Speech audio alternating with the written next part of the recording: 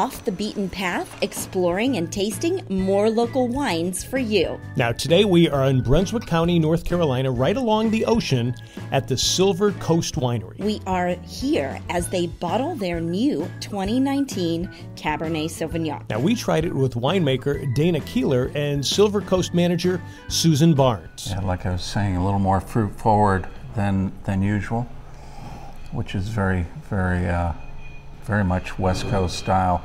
And we agree. This definitely has a cab taste, but with a lighter Pinot Noir type texture. Silver Coast only uses grapes that are grown in North Carolina, further north from here. Still, Dana uses his mastery to give this cab a hint of California. I went with a little more of that style instead of barrel aging for a longer period of time and incorporating more oak tannins in it. So this wine is a little more forward, a little softer, very drinkable, and more of the New World style that the marketplace is reacting and responding to. To me, I find it not to be quite as heavy as some of the Cabernets. I do like the fruit forward in this. The currant that's in this, I like that taste that I'm getting out of there. So I will enjoy this one very much.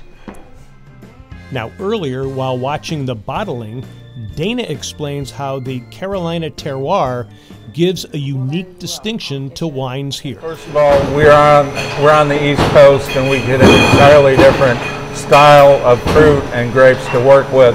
But having said that, I'm leaning a little more to a West Coast style with this because of the fruit forward aspect that I'm doing.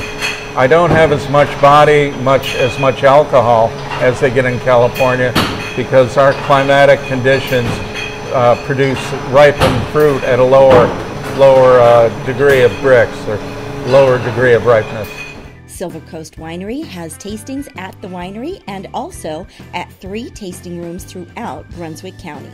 So if you are headed to the beach between Myrtle Beach and Wilmington, this is a great spot to enjoy the nuances of Carolina wine. Cheers!